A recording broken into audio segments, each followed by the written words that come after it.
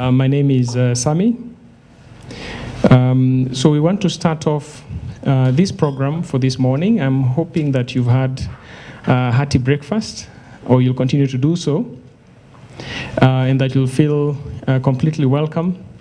And we are absolutely delighted that you're able to make time to be with us this morning. All right. So I just want to briefly mention about CDH, who we are and what we do. So CDH is a short form of Cliff Decker Hofmeyr. It's a law firm that is based in South Africa. The head office is in Johannesburg, South Africa. It's one of the leading, largest and best quality law firms in Africa. It has offices in Cape Town, Stellenbosch, and now Nairobi. We partnered with CDH on April 1st of this year, and we wanted to bring the best quality of legal services in Africa so that our clients within East Africa could enjoy the same quality of service, and to also help us grow what was already an existing and well-established exceptional practice. So CDH is a law firm that has more than 168 years of heritage. It has more than 120 partners and more than 500 other employees. In the Nairobi office, we are 5 partners. Most of them are in this room today. And we also have about other 16 members of staff.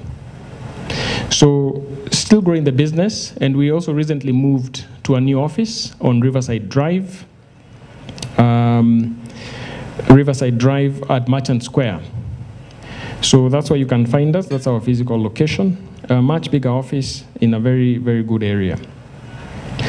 So what do we do at CDH? As I mentioned, we're a business law firm, and we operate in a variety of sectors. We're a full service law firm, which means we provide businesses with a full range of services they need to operate. And the sectors in which we operate are numerous, including agriculture, business rescue and restructuring, employment, energy, hospitality and leisure, dispute resolution, arbitration, telecommunications, as well as industrials, manufacturing, and trade, which is the primary focus of today's discussions. So we want to kick off this event.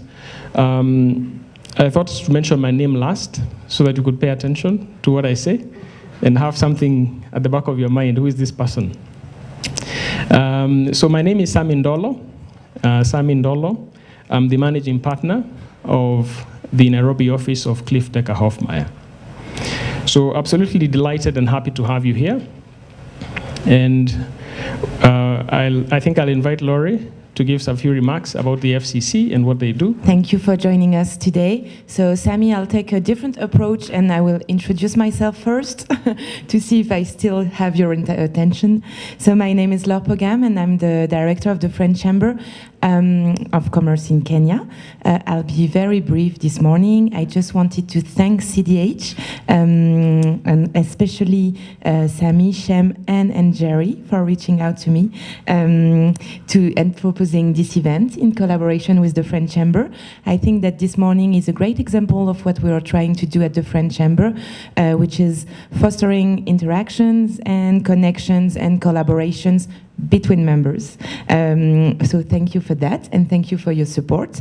We are currently planning the launch of a Road to Market and Manufacturing Business Committee to encourage professionals in the same sector or from the same profession to interact and network, share experiences and good practices. So this event is a great first step for us. I would like to thank our board members for participating in the panel discussion today. Thank you to Frédéric Naraséguin from Essilor, Anne-Marianne from Afribon, and Nicolas Guibert from Mobius. Thanks for supporting this initiative. I think that's all for me. Thank you all for coming and enjoy the discussion. Merci de pratiquer mon français en tout cas. Et merci à vous. Et on est très ravis de vous avoir avec nous. Merci à Frédéric, Anne et Nicolas aussi. What we're talking about today is industrialization. We want to have a panel discussion. And to set the scene for us, I'm very delighted to have with me my partner, Jacquel Ferris from the South Africa office, and my partner, Desmond Othiambo. So let me hand over to Jacquel first, set the scene for us, and then we will do the introductions. Thank you, Njeri. Let me stand to set the scene. I have a few notes. Good morning, everyone. As Njeri mentioned, I'm Jacquel Ferris, so I'm a partner at the South African office of CDH, and also the sector head for industrials, manufacturing and trade. So today's event, so you'll also see the title says, Towards Agenda 2063, the Africa we want. So this is an agenda that is set by the African Union through all the member states of the African Union, saying that as Africa, we need to re-industrialize or industrialize in order to see much greater prosperity for the continent. That's the only way we can catapult millions of Africans out of poverty into the middle class and ensure sustainable economic growth. Now, today's topic is about rethinking industrialization. So what do we mean by industrialization? And we've seen industrialization in various other forms. We talk about the fourth industrial revolution. We look at what's happening in Asia in terms of where they came from, in terms of from a manufacturing base. We've seen significant economic development in the Asian region, and specifically China. We've seen changes in the form of industrialization in other regions, whether it's in the Americas, whether it's in Europe, where we talk about electric mobility, and we talk about AI and the evolution of industries. So what do we mean when we say that Africa needs to rethink industrialization? Now, as I mentioned, manufacturing has played a significant role in the industrialization of many economies. And it has been identified by various studies, whether the World Bank, whether the World Economic Forum, that for Africa to be successful, we need to start developing specific manufacturing nodes, creating regional value addition. And how does that happen? So the first steps in the process has been what we call the African Continental Free Trade Agreement. So most of you might have heard of this in the news or have read about it, and it's very laudable objectives. So it sets out objectives where 54 states in Africa has come together and signed a treaty establishing a free trade area. Now that free trade area is intended to integrate the economies and create a market where traders who manufacture goods can access a market of almost 1.3 billion people. But it's easier said than done. And we've seen this. So if you look at trade currently on the African continent in comparison with what happens either in Europe, intra-regional trade in Europe, intra-regional trade in the Americas or in Asia, that is significantly more than what we see in Africa. If you take the statistics for the past 4 years, from 2017 or 2016 up until 2020 or 2019, the average trade, intra-Africa trade, I'm not talking about trade into the continent, but trade amongst the African countries is about 15%. That's very, very low. And one of the reasons, again, for that is that there is not a sufficient manufacturing capacity. So there's a need to invest in expanding the manufacturing capacity on the continent. And that's the opportunity ultimately that awaits a number of businesses on the continent in investing in manufacturing, because the benefits of manufacturing on the continent gives you access to a free trade market. Essentially, no tariffs on your goods, ease of customs, reduction of trade barriers, whether technical in terms of technical standards that are imposed by various countries on the continent, other trade issues. So those are the benefits, but it's not easy, because what we also have is we need to, as a continent, there needs to be uniformity in terms of industrial policies. How do we encourage regional integration through that? And one point maybe that before I hand over to my panelists, is also a point that has been made in a report that was released earlier this year during the Davos the World Economic Forum. So the World Economic Forum Regional Action Group agenda in the initiative called the Great Reset Initiative said, specifically in respect of the AfCFTA and what Africa needs to do, and identifying manufacturing as critical. So they say there's no sector that creates jobs, deepens local value chains, encourages the growth of services economy, such as for lawyers, for accountants, and a number of other professionals, and embeds intellectual property quite like manufacturing. There's no other sector. Because what we have currently on the continent is we have an extractive sector, essentially where more raw materials is extracted, and all of those, most of the raw materials are not beneficiated on the continent. It's exported to China, there's value addition in China, it's re-imported into the continent. So what we need to do is we need to re-industrialize, or we need not just we need to industrialize, using resources, using intellect, and creating the legal framework, the policy framework, the economic framework, not just between Kenya alone, but it's a regional initiative. So where you have various value chains developed within a region that can service the entire African continent. So that's important, and that's also what's recognized by the World Economic Forum. What they say is, having said that the report acknowledges that for Africa, building an industrial-driven economy does not come about through a simple policy shift. So it doesn't mean that we now have the AfCFTA, that it's all fine. It means that there's a lot of structural work that needs to go into making sure that we actually can industrialize.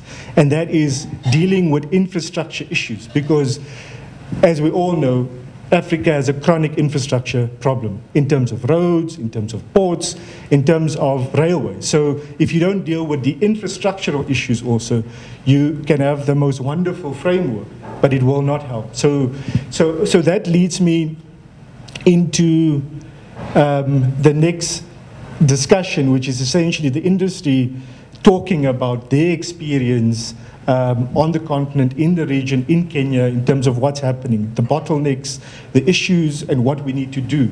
Maybe the last parting words is also, so we still, as a continent, we're still suffering from COVID and the after effects of COVID, and we're still essentially in the pandemic. And last year, we actually also saw the supply chain issues that was experienced, where whether we talk about PPE, whether we talk about vaccines, Africa stood last in the queue because, again, local manufacturing issues. So we need to start investing in local manufacturing, using the benefits under the trade agreements and the policy shifts that governments will do to ensure that. So I hand now over to Njeri again. Thank you very much, Jackwell, for that important discussion. And I think what I want to say is that the panelists that we have here are people who are practitioners and can give us insight on what they are experiencing themselves in their industries. And so let me just introduce them quickly. We have Frederick Naragusin. I'm sorry if I butchered your name. He's the general manager of Estelo, and he covers Kenya and Ethiopia. It's important for us to have a regional dimension so that we can understand the nexus between operating in Kenya and then operating within the region. Okay, he's an optician by trade. He was the CEO of Optic Development, which is a company based in Reunion Island. He manages a group of 120 employees, so his experience is vast, and thank you for taking the time to be here. And next we have Anne Marianne. Anne is a co-founder and managing director of AfriBon. AfriBon designs and manufactures taste solutions, mainly food flavors for food and beverage manufacturers. The group has 6 operation sites: Kenya, Uganda, Rwanda, Tanzania, Cameroon, and Nigeria. Very broad experience in all of those jurisdictions, which we certainly can learn from. Anne is a graduate of the ESCP Europe and has previously worked in China in the textile industry. So again, a lot of experience there. And Nicholas is the Chief Executive Officer at Mobius and brings over 30 years experience in the automotive industry. He worked for Jaguar Land Rover, Jaguar Plant Operations Director, and Global Manufacturing Transformation Director. He also worked at PSA Group, where he held multiple manufacturing roles within the group and led greenfield, brownfield projects across diverse countries, globally: Argentina, Chile, Czech Republic, China. I could go on, Nicholas. But Mobius is certainly a very interesting company because it's the only car manufacturer. Is it the only car manufacturer in Africa or in Kenya? Depends how you see it. Good answer. Thank you very much. And then obviously we have my partner, Desmond Othiambo, who is a dispute resolution partner for us at CDH, and Jack Hall, who heads the Industrials, Manufacturing and Trade Sector Group for us in CDH, but is also a dispute resolution partner. So I want to start off with getting practical experience, practical knowledge from our panelists. So Frederick, would you like to kick off? Good morning, everybody. I'm glad to be here. So I'm Frederick, I'm General Manager of AfCFTA for Kenya and Ethiopia. So before speaking my experience on the ground, maybe I would like to introduce my industry. So I think you know AfCFTA in the world. We sell, we are in an industry of optical, especially in lenses, frames, and instruments. So we cover all the world. Now we are based in Kenya to cover the market of Kenya, and we have 20 offices in Africa. So we would like to expand our market in Africa. We do about 17 billion euro in the world, but recently we did an acquisition, a retail acquisition, 7,000 stores in the world, and for 7 billion euros. So now we are around 25 billion euros. Now I'm waiting for my presentation, but it's okay, I can continue. We have several projects in Kenya. So here I cover Kenya, I cover Ethiopia, and I cover also Uganda and Tanzania. And yes, perfect. So yes, just I introduced my company. So it's a global leader in design, manufacture, and distribution of electronic and glasses. So you can just go ahead. Just before, so our mission is to improve lives by improving sight. So our chairman of AfCFTA, so you know that everyone should have the right to good vision. 7.7 billion inhabitants of this planet need vision correction and vision protection. So we will be there, of course. Then, so just to know, only 2 billion people are wearing glasses today. 2.5 billion people suffer from incorrect poor vision. 6.2 billion people do not protect their eyes with sunglasses for the UV and blue light. So blue light is for screen, laptop. And by 2050, the myopia will increase significantly. 4.3 billion people. So,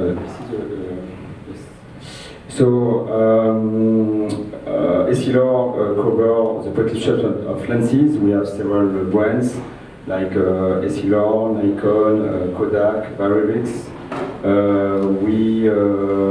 With Luxottica, we have several brands. Ray-Ban, I think Ray-Ban, Oakley, and we have more than 100 brands. And we sell equipment and instruments for medical, ophthalmologists and doctor, and for optometrists and opticians. And we do online and retail. So yes, we cover all the consumer, since kids and all the generation. Just to focus, we have an industry that we need to create, to invent a technology industry. So we are close to 450 researchers around the world. Unfortunately, we don't have the researchers in Africa. Most of them are in Europe and Asia and America. So about my experience in Kenya, so I joined Essilor since just 1 year. So I have just a small experience in Kenya, but I want just to share with you the issues that I have today to rethinking industrialization. So what is the barrier on the ground? The issue for us when we would like to import the good, the clearance time is very long and inconsistent. So it's very difficult to control the supply time. And I'm very surprised in Kenya compared to the market of Europe. But when the customer pushes an order, they would like to have immediately the goods. They would not like to wait. So we need to be react. So the lead time is very, very important in our industry, and that I mentioned, especially in Kenya. So we need the confidence of the authorities, and therefore I would like to speak about the custom because it's my big issue in Kenya. So the custom official, especially on the lead time, but not only on the lead time, on the price announced on the invoice. Just to share with you an experience, when you import the good, we have a price. So because we are Essilor, so we manufacture lenses, frames, so we have a price. When the invoice arrive in the hand of customer, they check online the price, okay, and they check my price, and they say it's not the same price, and the parcel is blocked for a long time, only to explain the difference of the price. So yes, so that's why we need confidence.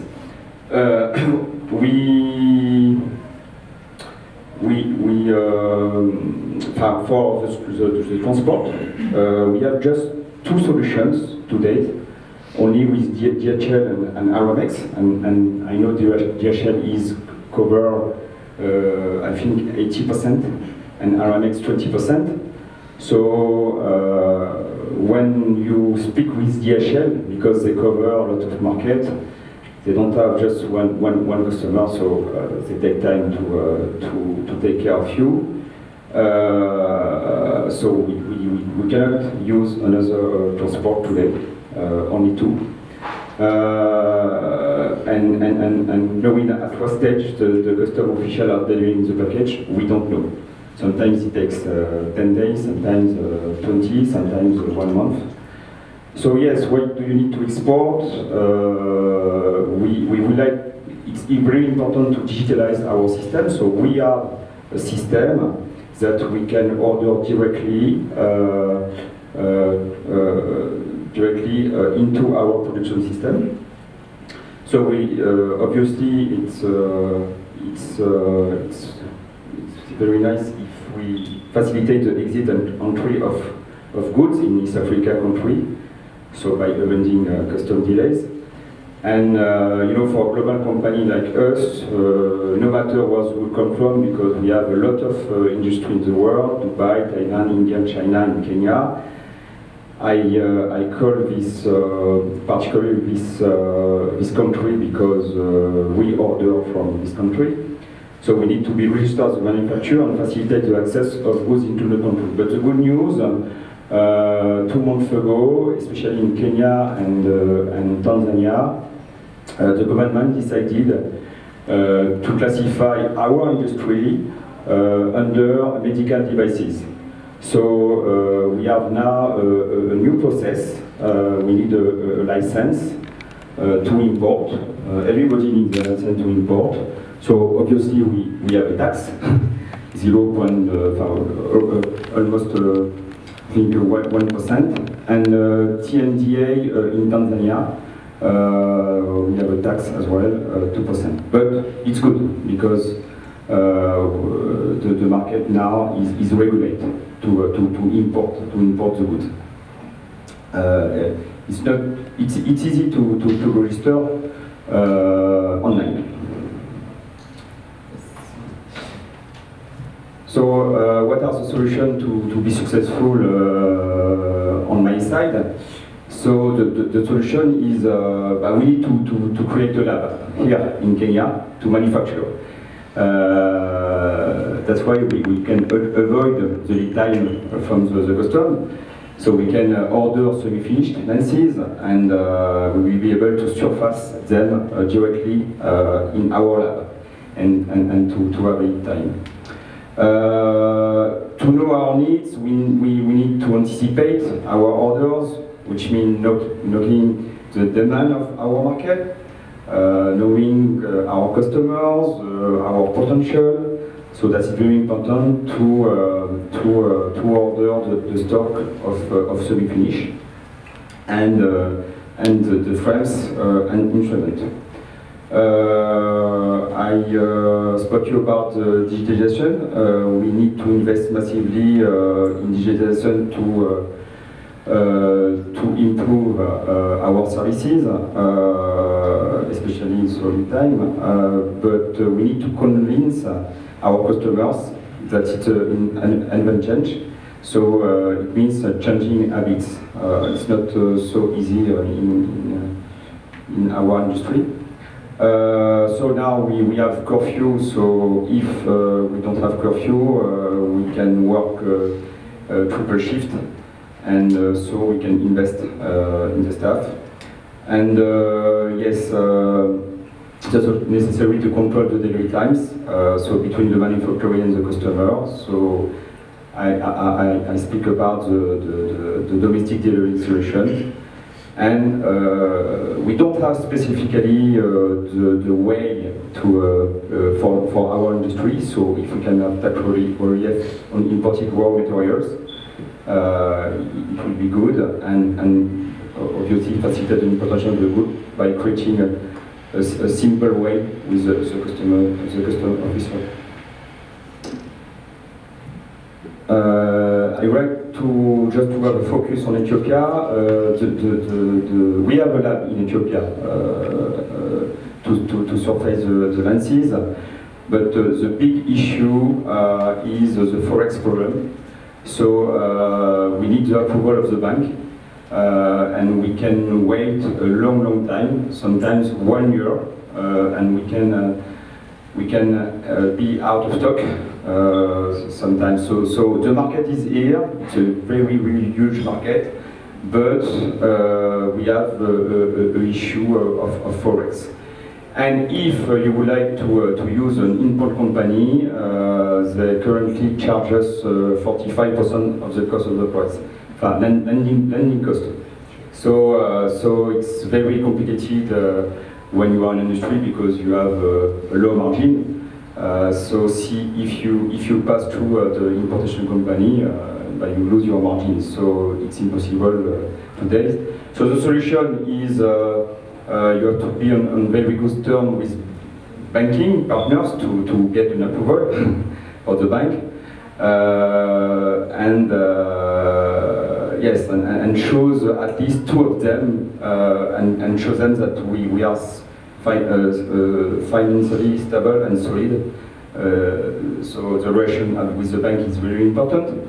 But try to get dollar locally, because if you have dollar, it's not an issue. You don't need the bank's approval. So it's good to have dollar, but in our company like us, difficult to put the dollar into this country, because we cannot go out. Then the solution is to find a partner that have a dollar, and obviously to anticipate as much as possible the stock and have 6 on 1 year of stock. Our solution in Kenya is to invest in the new lab, and we would like to start a new lab in Kenya in March 2022. So just to show you, we found a place, especially in Kenya, ABC place, 1,000 square meters to invest in the lab, and it's a solution for us. To cover our multi-channels, so retail, independent practices, we do e-commerce as well, and we have some, especially some just focus inclusive business in Kenya. We train a lot of Kenyan to be optometrists, not optometrists, but optician or technical, and they can build our own business. And we have a program called AfCFTA here. We train them, and we have now 70 small stores outside Nairobi to deliver the site for the population. So thank you for your attention, and if you have any question, let me know. Thank you very much, Frederick. That was really interesting and full of information for us.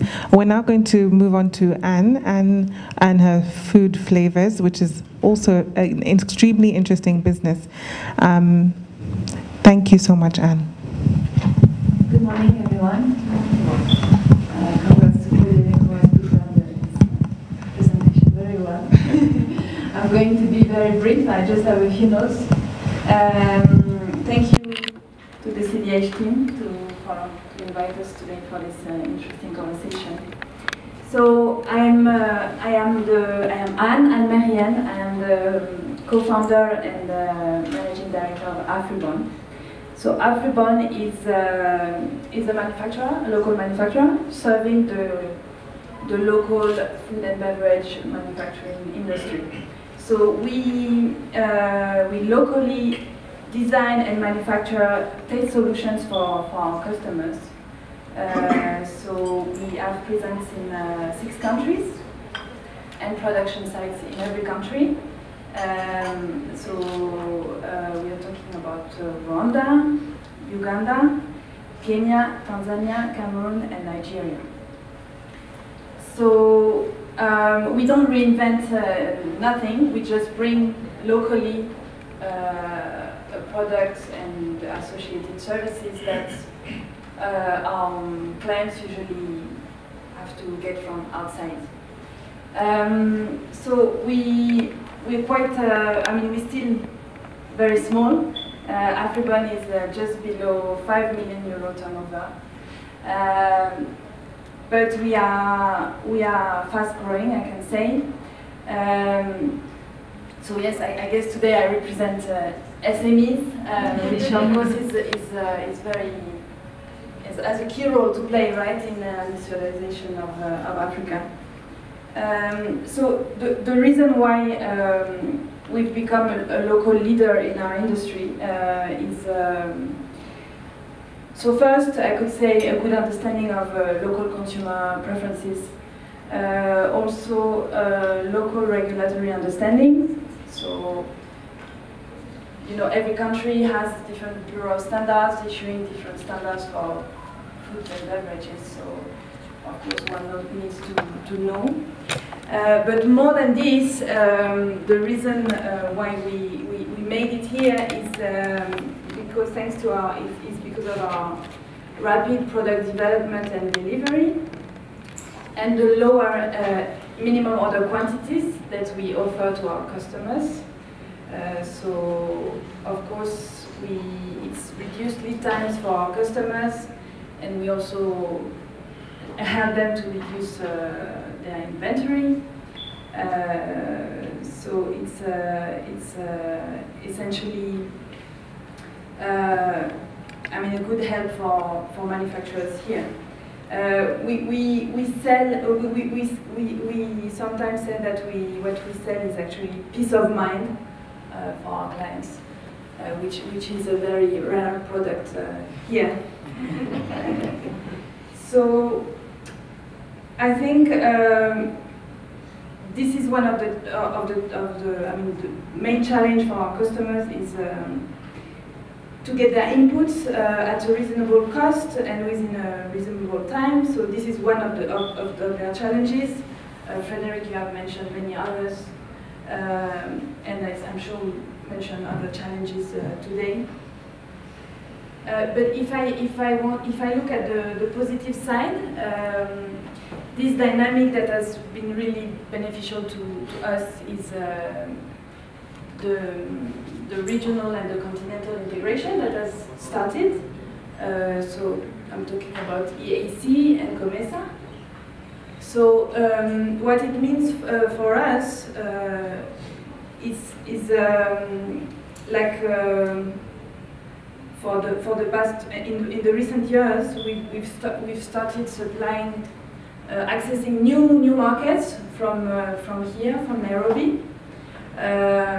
So from here we supply customers in Ethiopia, in Sudan, Zimbabwe, Zambia, Malawi. So concretely, what we do is we get EAC or COMESA certificate from the bodies here, and then it enables us to transport and to sell our goods without duties in these countries.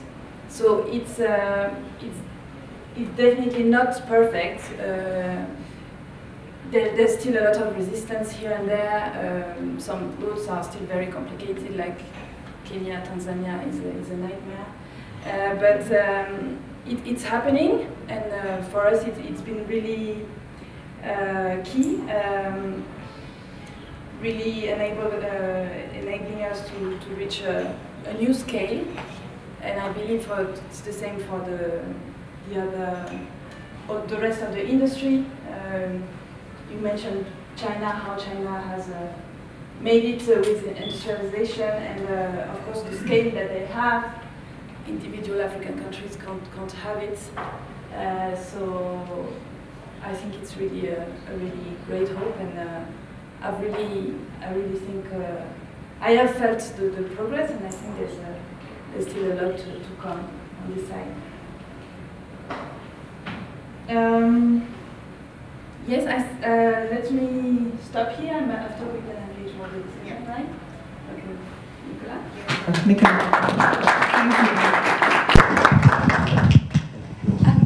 you. Hello, good morning. So we stay here because then I can see everybody. It's probably easier. So I'm very pleased to be with you this morning. I'm Nicolas Guibert, the CEO of Mobius Motors. And I would like to tell you a few words about Mobius Motors' adventure, because it's really an adventure. So Mobius Motors was founded by Joel Jackson, a British guy, 10 years ago. He came to Kenya to work for an NGO, and he realized that, in fact, this market, as many, by the way, many European people realize when they come to Africa, that the African automotive market is very special, in the sense that it's made of 90% of the market is made of imported second-hand cars, and this is very unique on the planet. I would say there are very few regions in the world like that.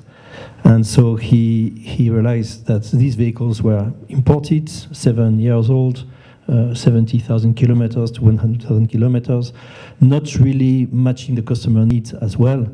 And so he didn't understand that, and he had a vision.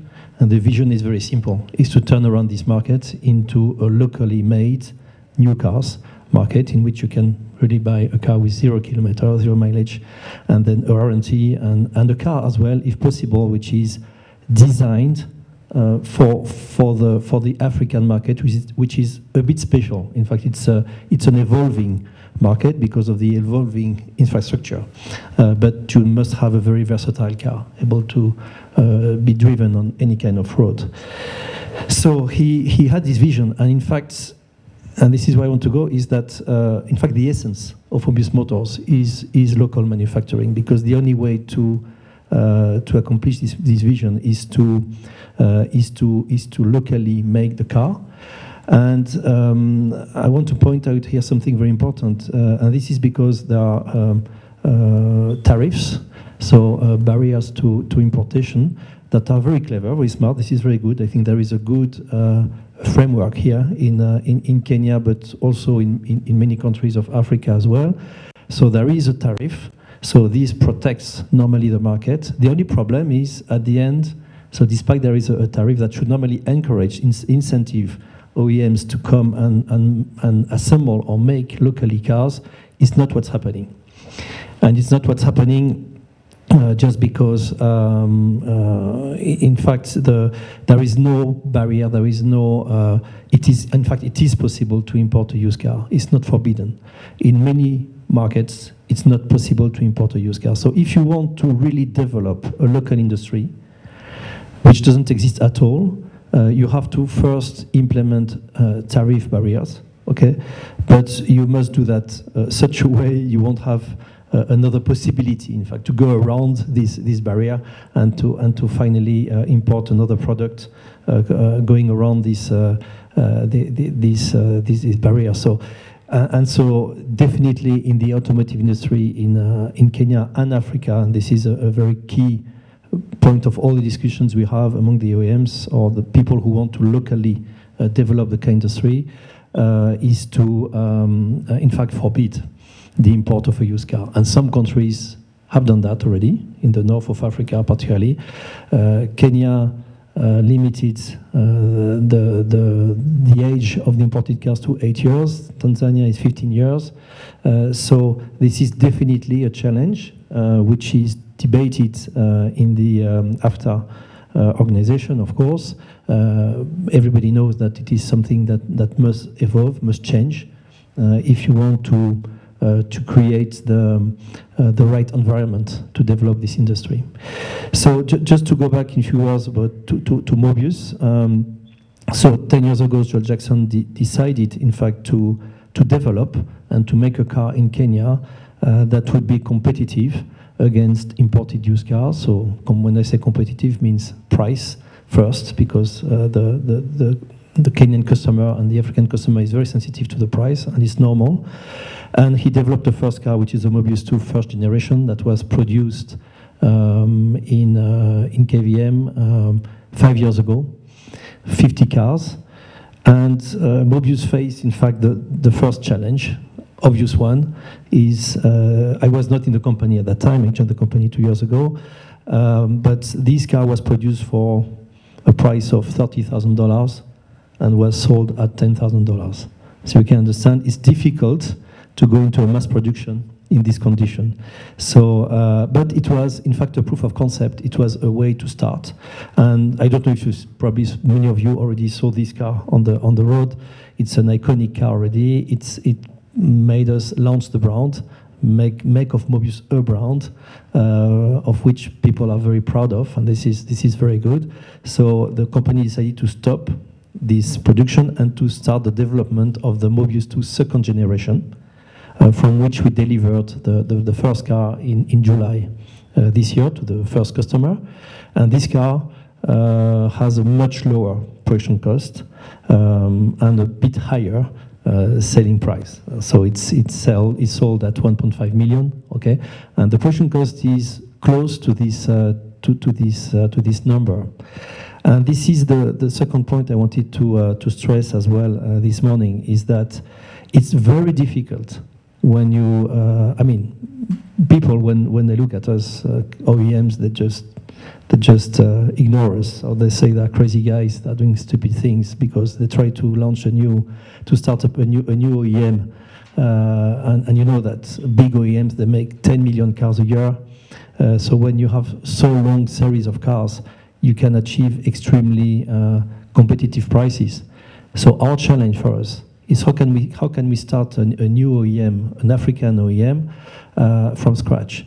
So the right thing to do is, so first we have to design the car, to design it with concepts that are possible to produce efficiently, I would say, at an acceptable price, with a low volume. And a very low volume, because our car, the Mobius 2 second generation, we aim to produce 2,000 cars a year. So we are very far from the 300,000 cars a year of some lines.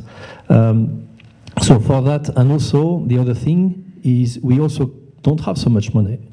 To launch a car, an OEM, when they launch a car, they spend $1 billion or more. Okay, in JLR, when JLR launches a car, it's 1.3 billion pounds, not dollars. Okay, so it's something very expensive. We have developed our Mobius 2 for $5 million. Okay, so how did we do that? With a design that allows using tooling, which is very simple and at a very low cost. Okay, we also looked among the supply chain on the planet at existing solutions as well, for which there is no investment to do at all. So half of our car is off-the-shelf parts, and half of it are bespoke parts, so parts designed for our vehicle. So you have to really think smartly and find solutions that make you able to produce this car at a price which is not too high, but also with an investment which is very low. Okay, and I'm saying that because, in fact, and I think this is a challenge for Africa in developing its industry, is when you start from scratch, you are very weak. You don't have all the benefit that the others have with already long series of production. So you have to do that smartly, and then step by step, once the volume starts growing, then you can go to other technologies, other solutions that are more efficient. And this is our plan. So we started with a proof of concept that was extremely expensive, second generation, which is a significantly lower price, okay, and a better car with more comfort, with more features. So this is, in fact, a real productivity we've done, okay. But we know that it's not enough, and we'll have to, in the next step, develop more efficient solutions. And where I want to go is when you see how difficult it is, you need some help.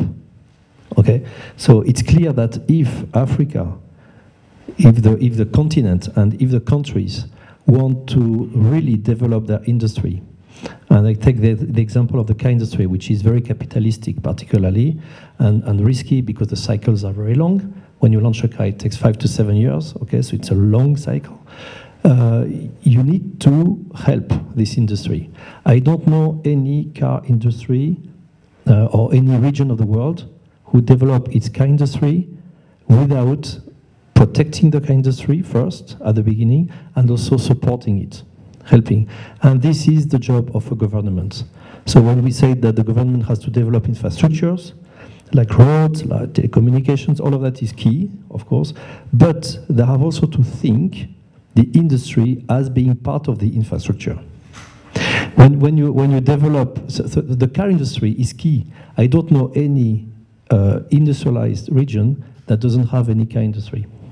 USA, Europe, Asia, Japan started with that, Korea, China, and it took to every region. So I put apart Europe and USA because this is the historical development. But if you look at emerging countries who decided to develop their car industry, they decided it. It was not only a private initiative, it was a combination of a private initiative and a strategic decision of a government. When they decided it, it took more or less 40 years. 40 years to each region to develop it.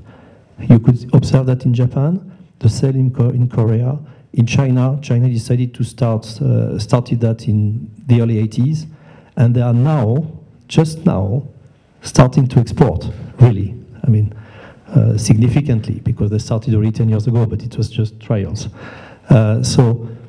So in fact, and this is what Mobius is, what the message we are trying to send to the government, to the cross-governmental authorities, is, guys, if you want to develop your car industry, you have to not only celebrate a private initiative like Mobius Motors.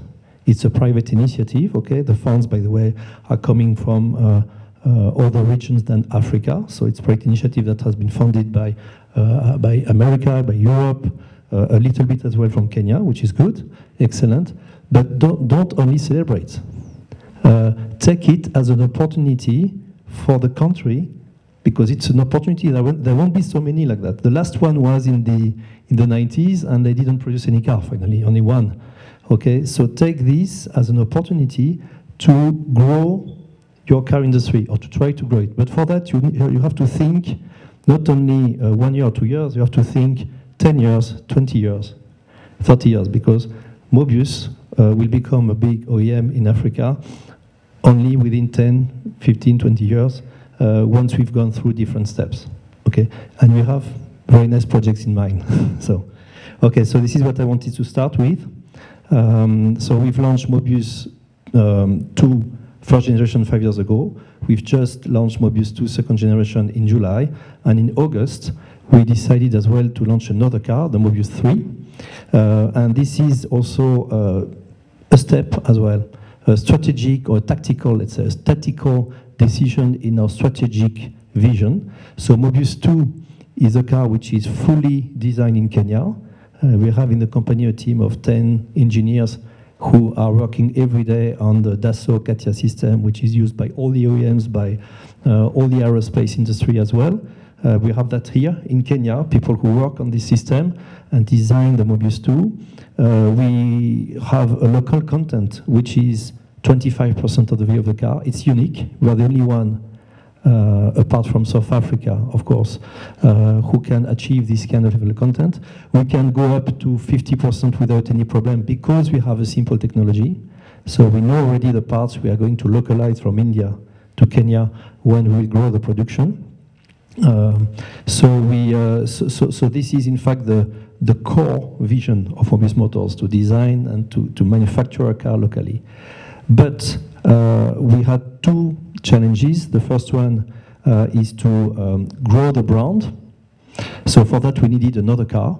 So we prospected among other OEMs if there was any platform we could share, and in order to put on the market another car that is aligned with our DNA.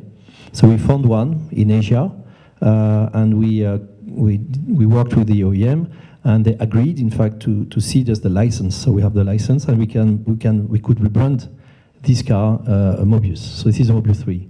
So Mobius 3 is a CKD. It's assembled in Kenya. It's not designed in Kenya. The local content is not very high, but we assemble it anyway, and we anyway created job also to assemble it locally, which is good. It's the purpose of this tariff, and thanks to that we can have two cars, one that covers the large SUV segment, Mobius 3, and the second one, so Mobius 2, that covers the small SUV segment. And this Mobius 3, which is a fantastic car that was launched in August this year, you can buy it for the small price of 4 million if you want. You are welcome. Kenyan shilling, but brand new car, 3 years warranty, which is I mean, even less expensive than imported used cars for the same price. And thanks to that, we can now grow our brand and support our core vision, which is to design and manufacture locally cars for not only Kenya, but East Africa, and in the future, of course, the whole sub-Saharan Africa. Thank you. That's so great, Nicholas. When can we see the cars? So you can see them now, okay. No problem. And if you want to have a drive test, you come to me. I take your business card. I can organize a drive test of the Movie 3 for you. No problem. You are welcome. That's great. Actually, Jackwell was talking about it before he goes back to South Africa. I'm sure he wants to experience that driving experience. You are welcome. Thank you so much, Frederick, Anne, and Nicholas. All of this experience is extremely valuable. These are pieces of information we wouldn't have before. But what I want us to do now is to turn over to our lawyers, who can then give us some practical advice about the challenges that we're currently facing, and then how can we overcome those challenges in these times, and then also looking to the future with the free trade agreement that Jackwell talked to us about. So focusing on the challenges that Frederick and Nicholas have spoken about, and then what can we do looking to the future. Thank you, Desmond. So I've just made a few notes. So when we talk about, Frederick has mentioned various trade facilitation issues that SLR is experiencing, whether it's in Kenya, whether it's in Ethiopia, either in terms of transfer funds, which is critical, because any company, manufacturer, investor, you have to have ease of transfer funds, or the cost associated to a product, because if you manufacture a product on the continent, whether it's in Kenya, in Ethiopia, wherever, it's all about being cost competitive with the relative other markets. So, and it's important as part of the AfCFTA process, but also, as Nicholas has mentioned, so governments need to be proactive in essentially driving the process in creating regulations, industrial policies,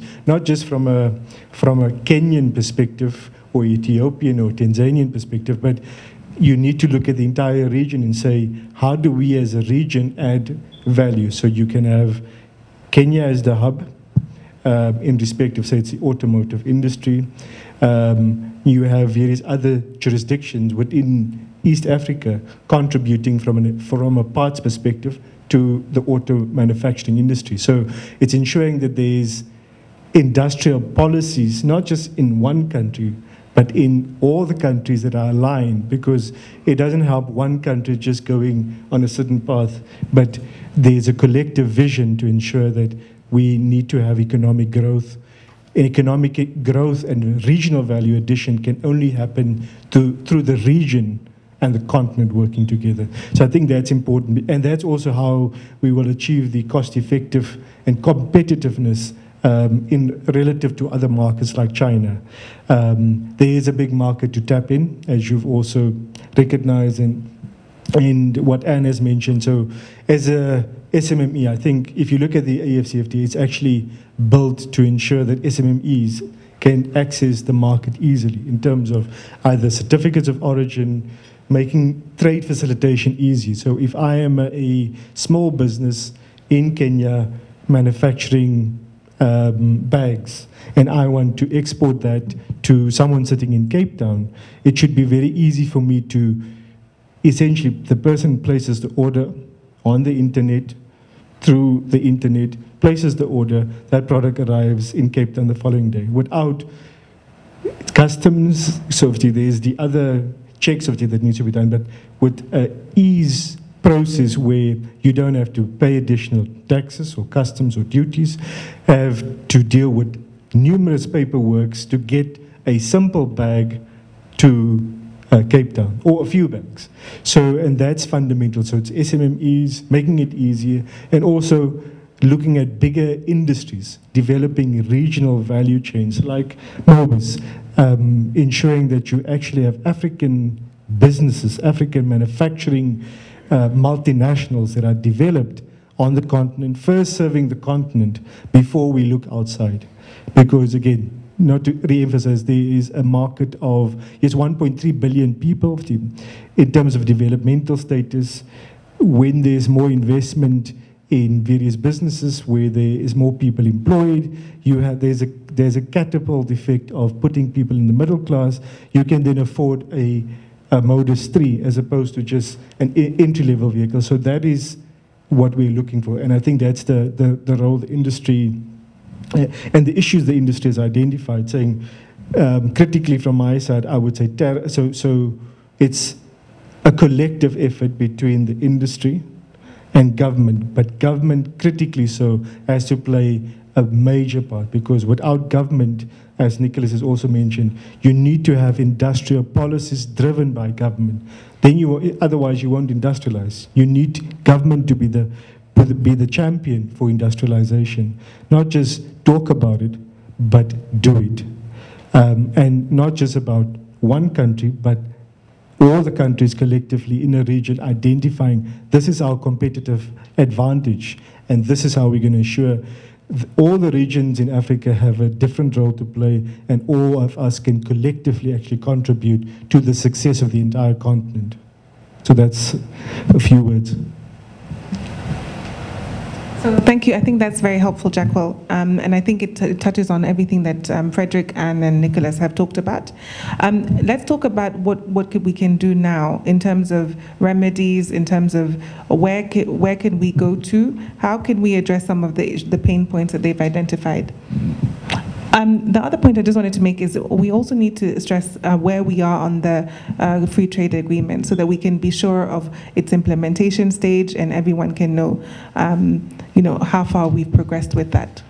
Do you want to? Okay.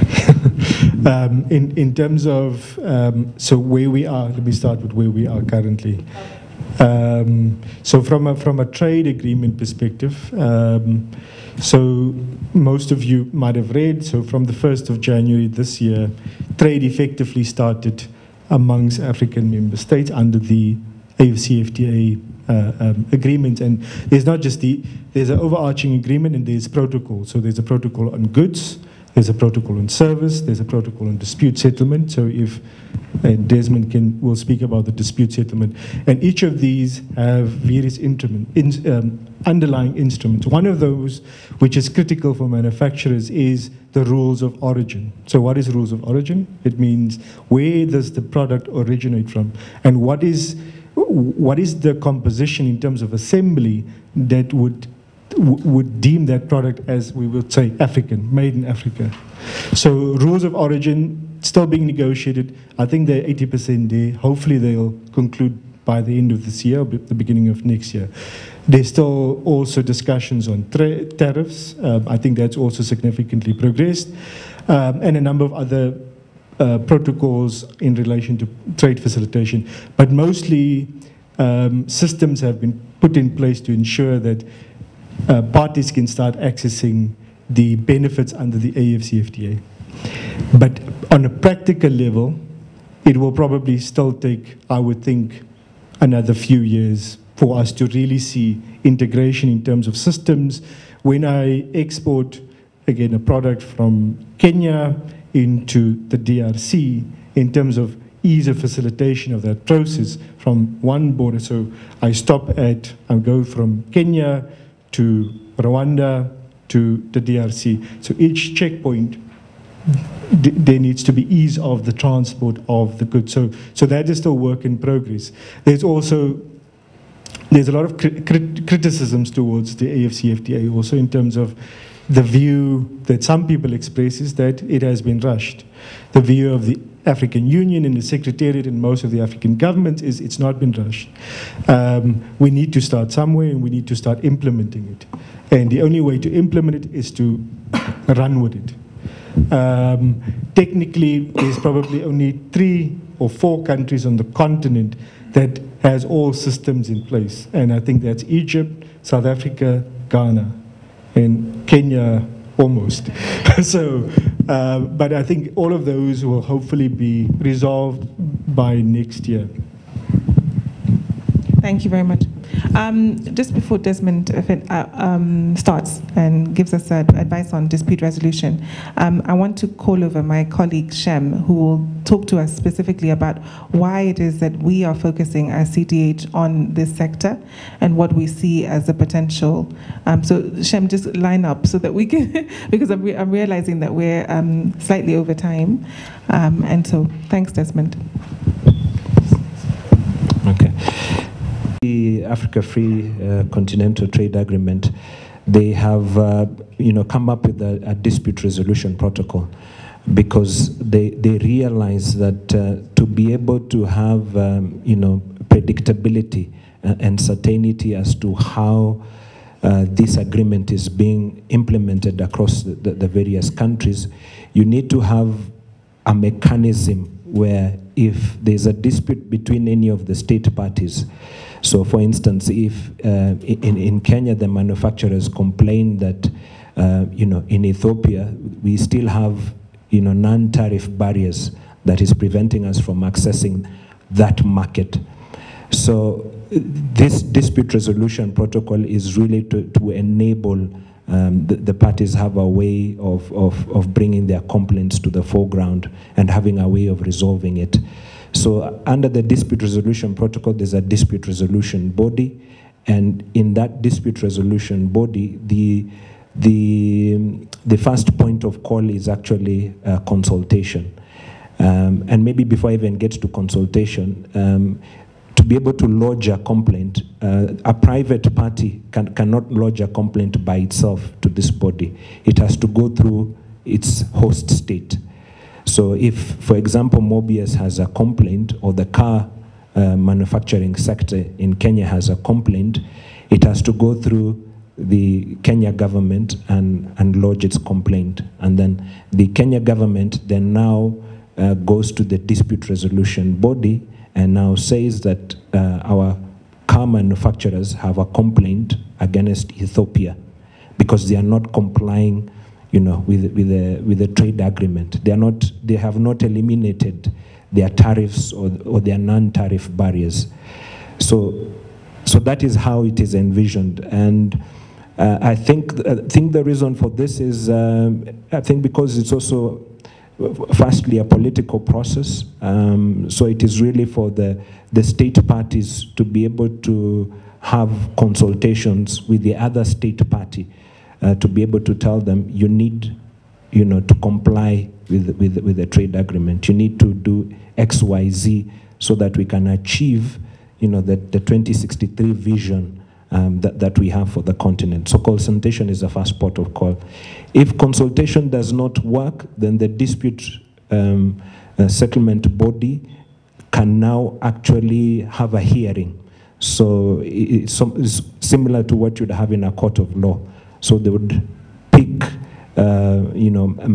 representatives from different member states to hear the dispute.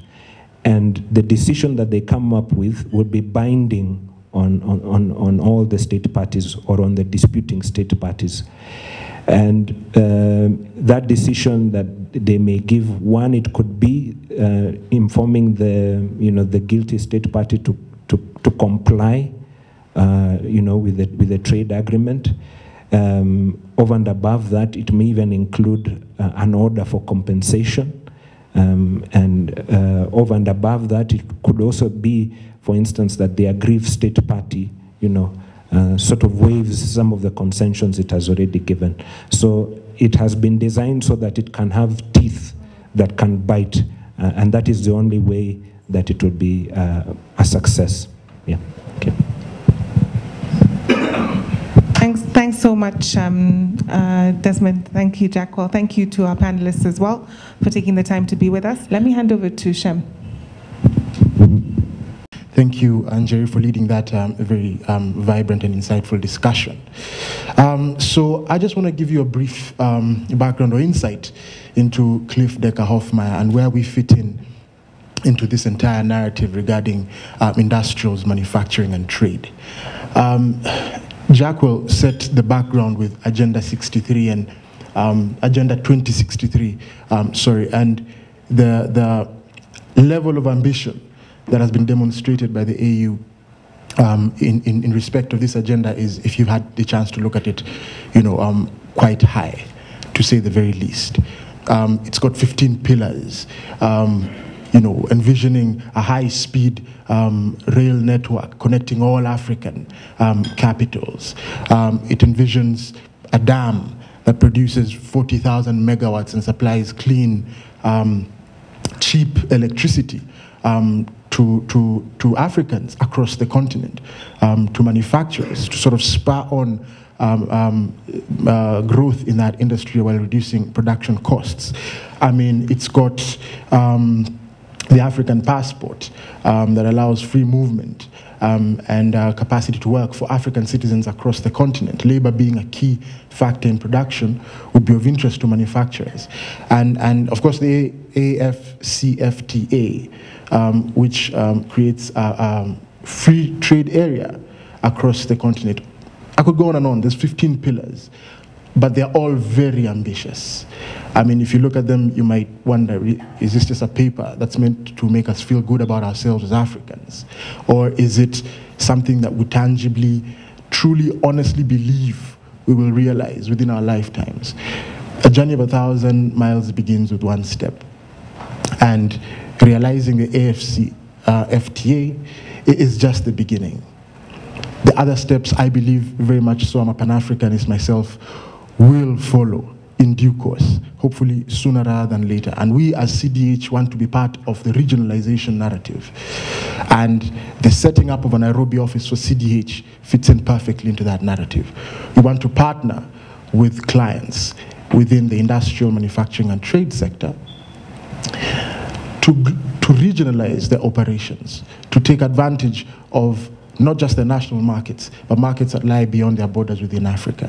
And we believe that as CDH, with a Pan-African vision, with now a new footprint within Kenya, and local best friend council advice and support within various jurisdictions in Africa, we are well positioned to assist our clients within this sector to become part of the regionalization narrative that is sweeping the continent.